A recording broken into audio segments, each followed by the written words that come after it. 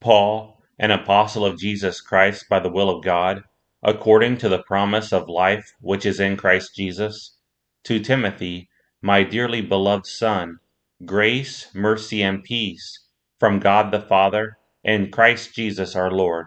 I thank God, whom I serve from my forefathers with pure conscience, that without ceasing I have remembrance of thee in my prayers night and day, greatly desiring to see thee, being mindful of thy tears, that I may be filled with joy, when I call to remembrance the unfeigned faith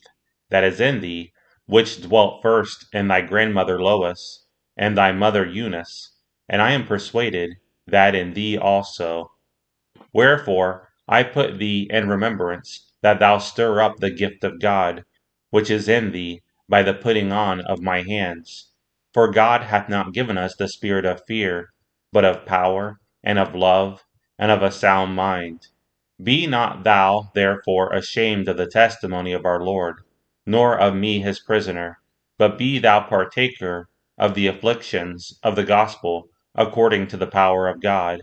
who hath saved us, and called us with a holy calling, not according to our works, but according to his own purpose and grace, which was given us in Christ Jesus before the world began, but is now made manifest by the appearing of our Savior, Jesus Christ, who hath abolished death, and hath brought life and immortality to light through the gospel, whereunto I am appointed a preacher, and an apostle, and a teacher of the Gentiles. For the which cause I also suffer these things. Nevertheless I am not ashamed, for I know whom I have believed, and am persuaded that he is able to keep that which I have committed unto him against that day. Hold fast the form of sound words, which thou hast heard of me, in faith and love, which is in Christ Jesus. That good thing which was committed unto thee, keep by the Holy Ghost, which dwelleth in us. This thou knowest, that all they which are in Asia be turned away from me, of whom are Phygellus and Hermogenes. The Lord give mercy unto the house of Onesiphorus, for he oft refreshed me, and was not ashamed of my chain. But when he was in Rome, he sought me out very diligently, and found me.